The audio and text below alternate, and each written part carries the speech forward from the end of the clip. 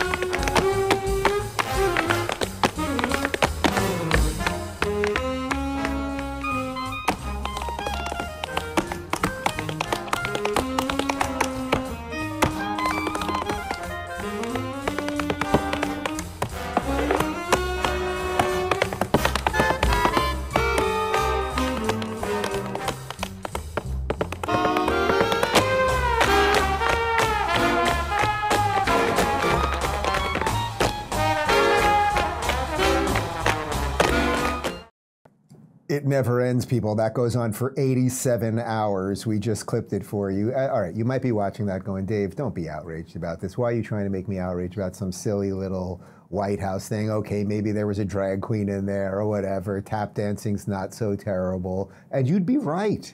Except, of course, what did we find out this morning? This is from End Wokeness.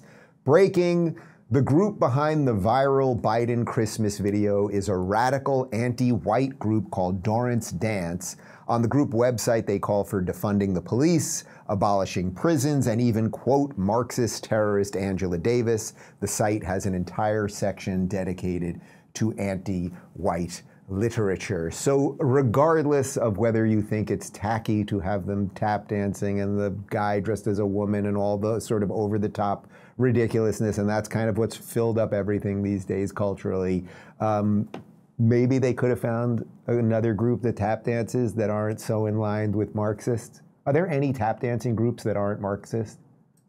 Brock, you're the tap dancing specialist here. Do you know any non-Marxist tap dancing groups? You have to be. Oh, apparently now you have to be a Marxist to be a tap dancer. Well, there you go. I want to contrast that to Melania White.